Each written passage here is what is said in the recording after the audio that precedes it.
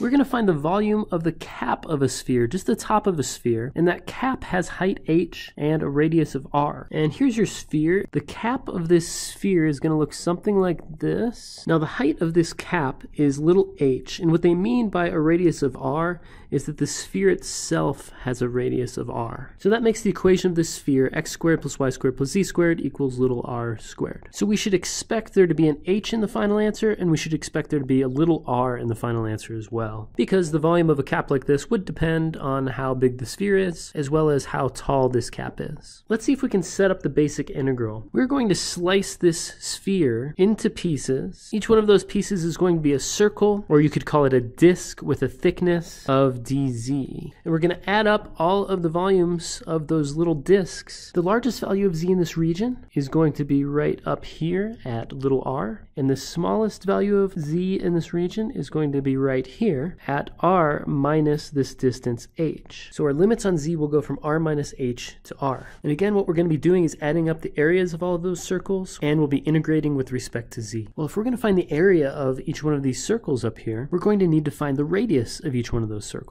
Now, if we're slicing this sphere horizontally, what we're doing in each case is we're fixing z at a certain value. So this z squared is just going to be a constant. The equation then of that circle is going to be x squared plus y squared equals r squared minus z squared, where this right here is the radius squared of this circle slice. If we take that radius squared and plug it in here, we know that the area of a circle is pi times its radius squared. So our formula is going to be, and now we just need to integrate with respect to z and plug in our upper and lower limits. With respect to z, r squared is just a constant. So if we integrate, that means we just tack a z onto it. Integrating z squared with respect to z gives us 1/3 z cubed. And now we're going to plug in our upper and lower limits of integration for z, and that is going to give us the following line. Okay, now we need to simplify this a bit. I'm distributing this r squared through those parentheses there, and I'm going to FOIL out this big term right here. Now you'll notice that r cubed minus 1/3 r cubed is 2/3 r cubed.